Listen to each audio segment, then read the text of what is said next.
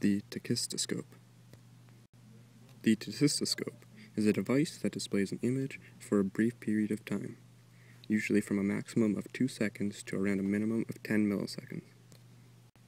It's used in recognition speed to show something too fast to be consciously processed.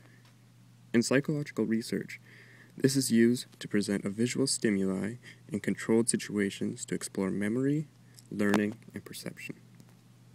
It was first created by German physiologist A.W. Volkmann in 1859 to better test vision. He designed it to prevent any distractors that may be present during the test.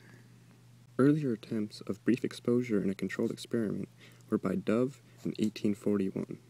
Instead of using an image, he used an electric shock to present a visual stimuli. It was not until Cattell found this device in 1886 when it was first used in psychological experiments. He first used it to measure reaction time in psychological experiments. He used the fall Tachistoscope, which only presented one image at a time. The image would be placed at the top and then dropped past the slit so the viewer could only see it in that short amount of time. They would measure the time based on calculations of height and gravity. He later used it for basic human perception and memory, using it to see effects of color, shape, and exposure time on letter recognition.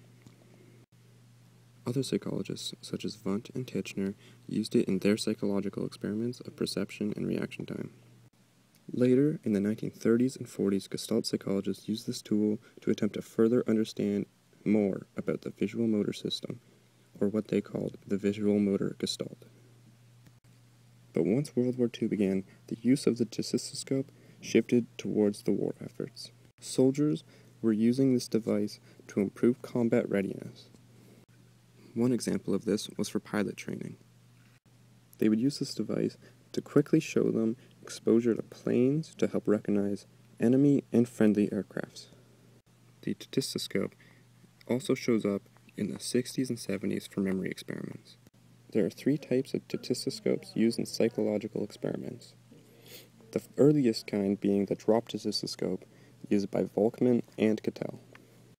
The next was the pendulum Tachistoscope, which would swing back and forth to present the same stimuli over and over.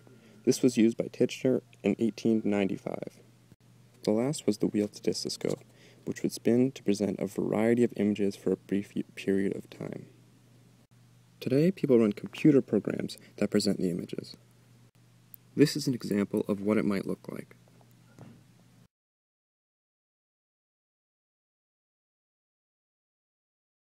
Could you remember all the numbers?